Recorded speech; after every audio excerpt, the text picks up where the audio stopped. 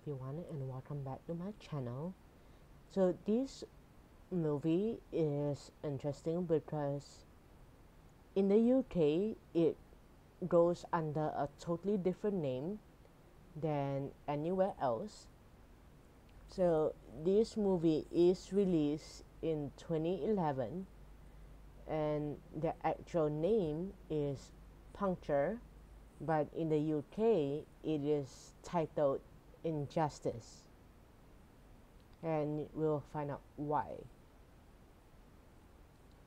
So Mike Weiss, a young Houston lawyer and drug addict, and Paul Denziger, his longtime friend and straight-laced law partner, are the personal injury lawyers behind a law firm called Denziger and Weiss.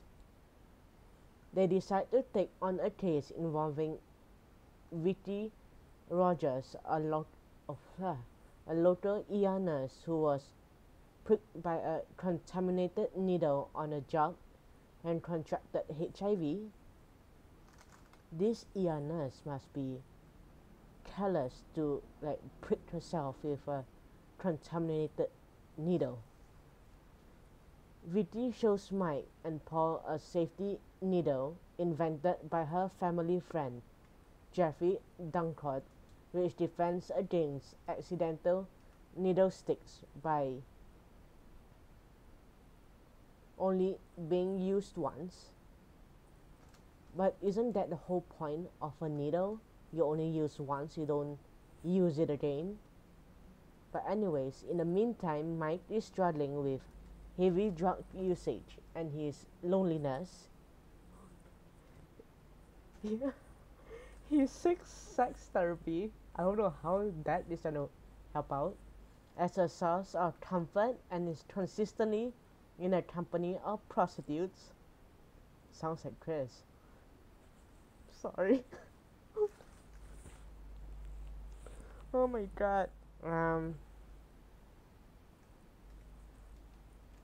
His personal struggles impede on his professional ambition, as he misses many of the meetings and investment events, driving a wedge between him and Paul. They meet with Nathaniel Price, and he offers a settlement, the tipping point of the conflict between Mike and Paul.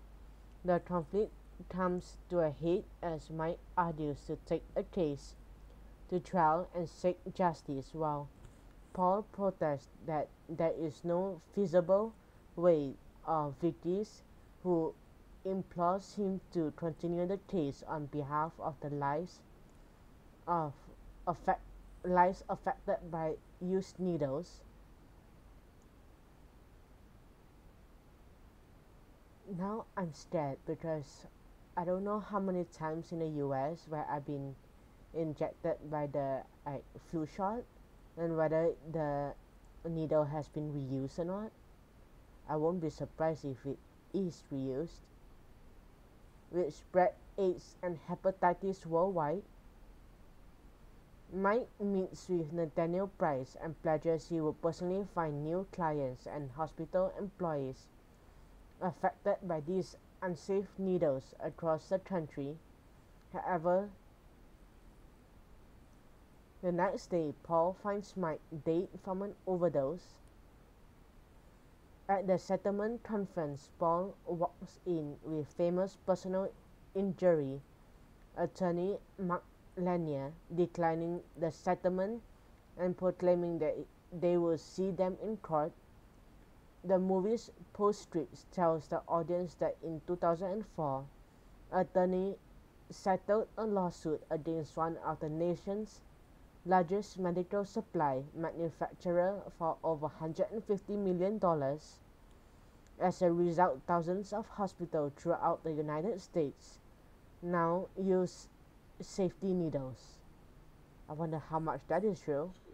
Become a good guy. To fight the good fight for justice. Is that what you did? Yes, I did. How's that working out?